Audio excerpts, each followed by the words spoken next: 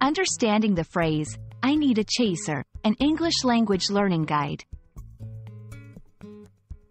Hello, everyone. Welcome to our latest English language learning video. Today, we're diving into a fascinating and somewhat less common phrase, I need a chaser. This phrase can be puzzling for English learners, but don't worry, we'll break it down together. Let's explore what it means, how to use it, and its context in everyday conversation. So, let's get started. I need a chaser is a phrase commonly used in a social or drinking context.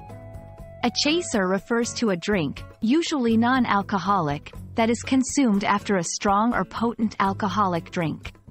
The purpose of a chaser is to neutralize the taste of the strong drink, making it more palatable. This phrase is often heard in bars, parties, or social gatherings where alcohol is being served.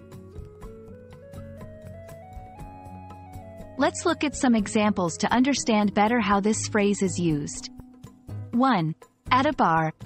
Imagine you're at a bar, and someone just had a shot of strong liquor. They might say, I need a chaser, and then drink something milder, like water or soda, right after. 2. In social conversations, sometimes, this phrase can be used metaphorically. For example, if someone hears shocking or intense news, they might jokingly say, I need a chaser for that news, implying that they need something to help them process the information. The use of, I need a chaser, can vary depending on the cultural context. In some cultures, drinking straight spirits without a chaser is a norm, while in others, chasers are a common part of the drinking experience. Additionally, the type of chaser can vary widely, from simple water to elaborate mixed drinks or soft drinks.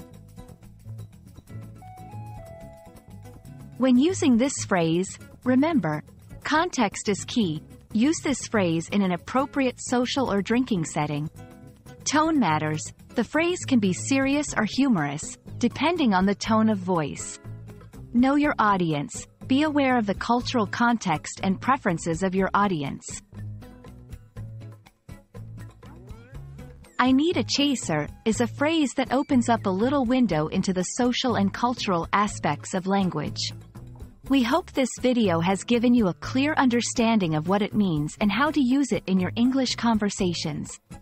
Remember, language learning is not just about words, but also about the context and culture they represent. Happy learning, and we look forward to seeing you in our next video.